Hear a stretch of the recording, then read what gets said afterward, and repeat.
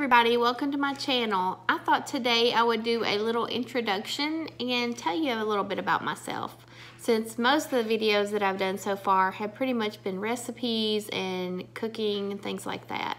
So my name is Tracy. I'm 43 years old. I'm married. I've got 2 little girls and a dog, and I work from home. I have my own little business that I've done for a few years now. And I have been doing keto since July 1st. That was when I officially started.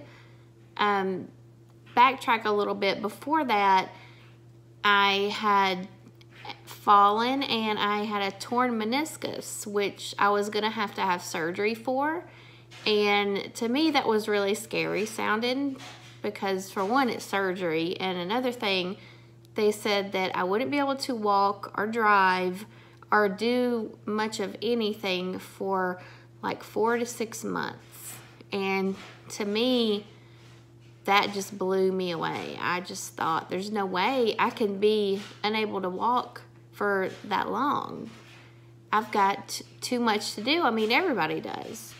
So I just started looking online and trying to find out ways I could maybe avoid surgery or put it off longer, or, you know, what can I do to make it get better on its own, if that's even possible.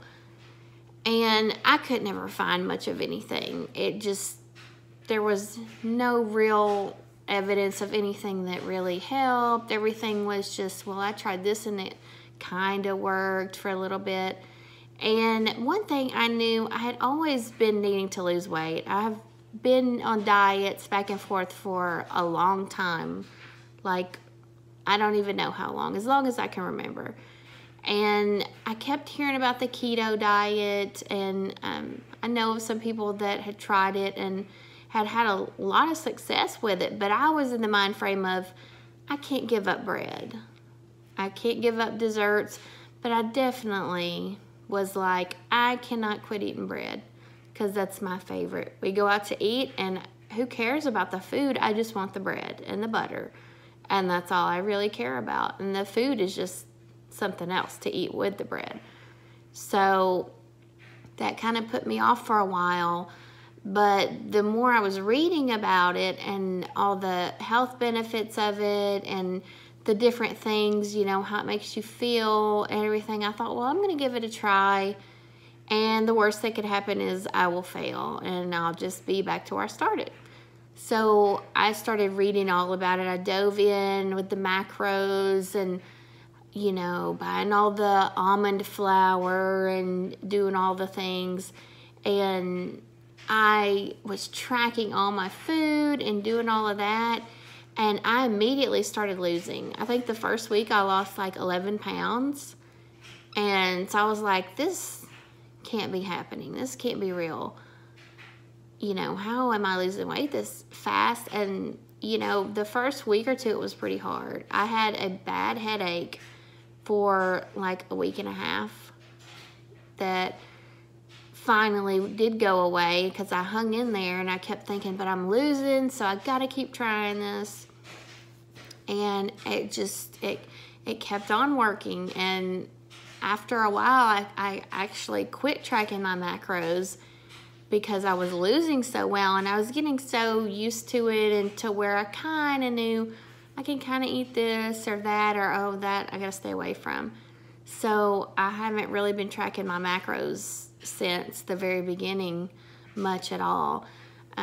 Since July 1st, I've lost 76 pounds.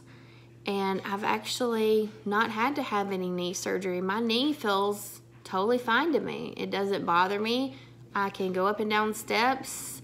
I can sit down on the floor and get back up again with my kids, and it doesn't bother me. It's like it never happened. So yeah, I may have to eventually still have surgery one day, but at least I've put it off for now, and I feel better. I've lost so much weight that, you know, I feel better about myself. I do more things, you know, I feel like I'm more able to play more with my kids at the playground. I'm going down the slide with them. you know, I feel so much better, and it's just really changed a lot of things for me. So I continue to eat that way, and I thought maybe these videos would be kind of a way for me to be accountable, because I've been slacking and I've been stuck at the same weight for about 2 months, I guess.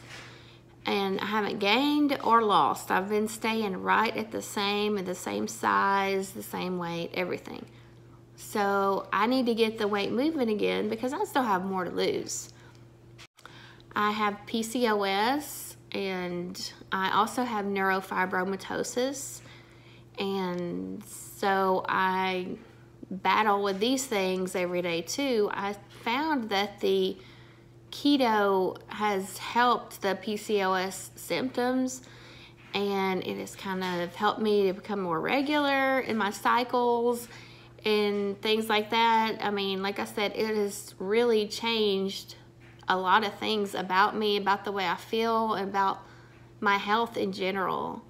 I plan to be making some more meal prepping videos and some more recipes, and maybe just some day in the life of a work-at-home mom, keto, lazy keto style even.